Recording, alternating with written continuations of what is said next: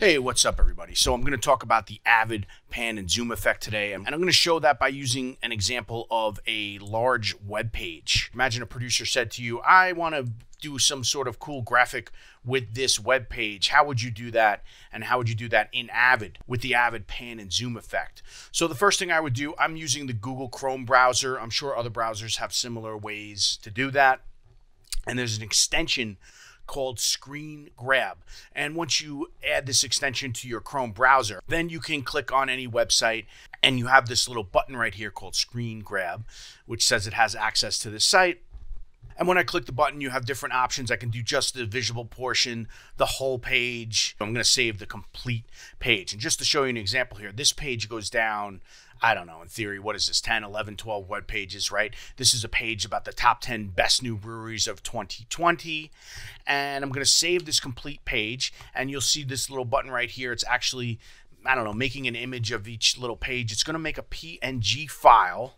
And what's cool is it comes right up with this open save dialog box and says, where do you want to save this PNG file, right? I'm going to save it to my desktop. Now, just to show you an example, if I go into After Effects and I import this file is 18 by 72 by 22,000 pixels. The width is 1872, which is close to 1920, right? In After Effects, obviously, it's much easier. You have this 1920 by 1080 window, and then you can manipulate the image inside that window however you want using position and scale.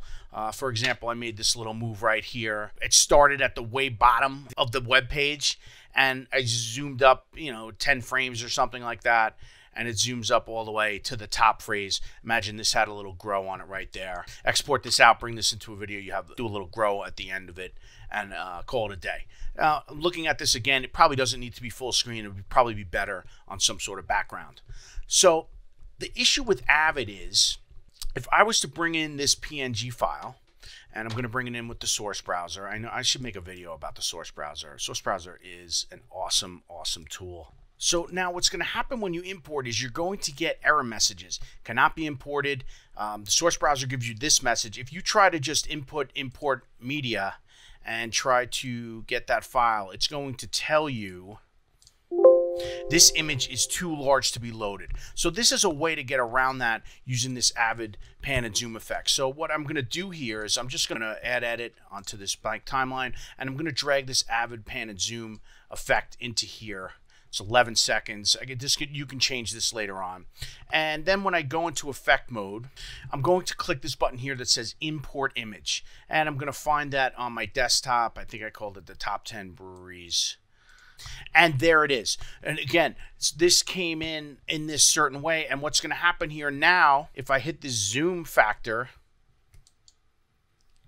what's happening here, I'm displaying the source. So now, in the sense you want to display the target, and now when you adjust this zoom factor, pretty cool, you can actually go in and out of this large image. And the same thing, if I was to move the X position, not the X position, excuse me, the Y position, look, now I'm actually, just like After Effects, I am adjusting the whole up and down of that web page. And again, if really quickly, if I made a keyframe here and then a keyframe right here, started at the bottom of the web page and zoomed up to the top. Let's see, keep going all the way to the top. That's the top one.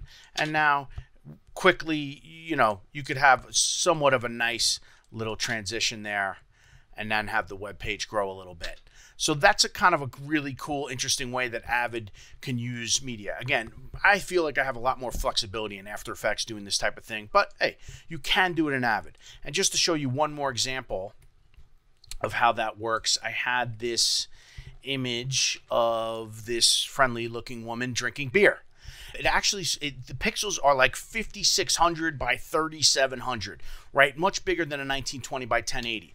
But if I was to use Source Browser and bring this in, again, it's going to create this media from the JPEG file and make this 1920 by 1080, even though it started at 56, okay? So the other option, again, which we just discussed, make an edit here, drag on my Avid pan and zoom effect, again, go into effect mode and import image, find that same image.